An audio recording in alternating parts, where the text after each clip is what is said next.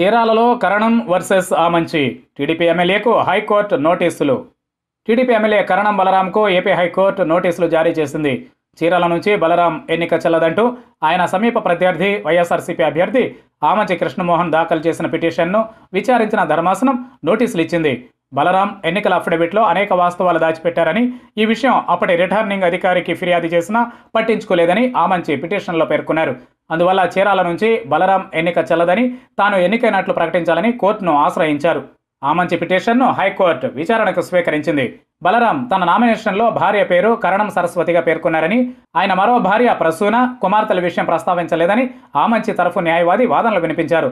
వాదనలు విన్న ధర్మాసనం ఎమ్మెల్యే కరణం బలరాంకు నోటీసులు జారీ చేసింది. రిటర్నింగ్ అధికారికి కూడా నోటీసులు ఇచ్చింది. తదుపరి విచారణను 3 వారాలకు వాయిదా వేసింది.